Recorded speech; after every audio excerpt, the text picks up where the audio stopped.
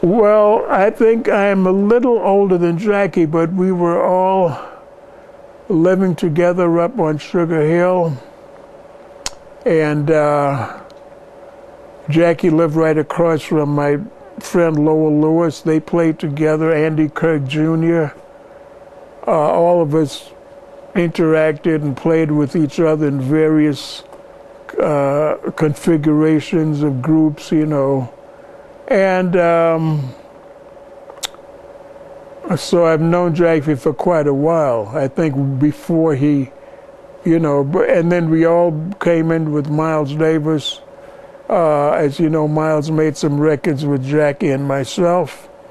So we represented sort of the,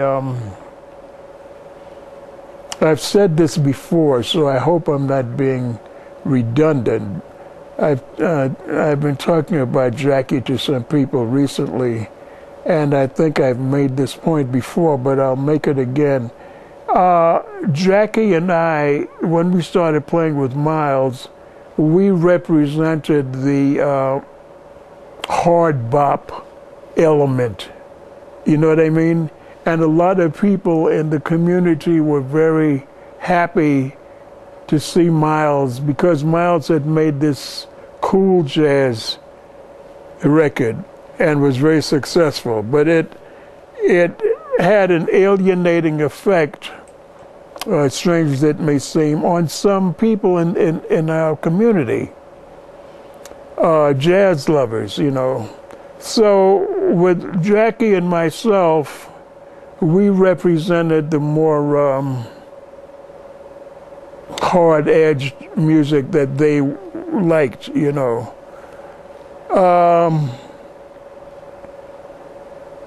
But you know, Jackie was an extremely gifted musician. I mean, I knew Jackie all the way from, you know, hearing him practice and playing around everything, you know.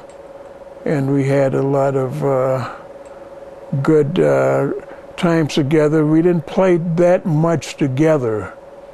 Jackie sort of went off in a different direction in the way of speaking. Made a lot of records with Dexter Gordon and people like that, and I was sort of... So we didn't play together after a certain period, but we came up together, you know. Jackie McLean, the man, like you, survived the plague of heroin that ate through our community, and moved to Hartford and did something really remarkable, starting the Artist Collective there. Before Jackie did that, was there anything in the man that you thought would lead him in that direction, to reach out to the community and just teach and help people like that? No. I was completely unaware that Jackie had any inclinations of that sort. And it was to my surprise later when I began meeting a lot of musicians that Jackie turned out, so to speak. And his extraordinary work up there with the Artist Collective, I was way behind the curve on that. I didn't, you know, I knew Jackie sort of from playing, but I didn't know he was really going to be such an important figure in teaching. So it was a nice thing to hear, a nice thing to know about, you know.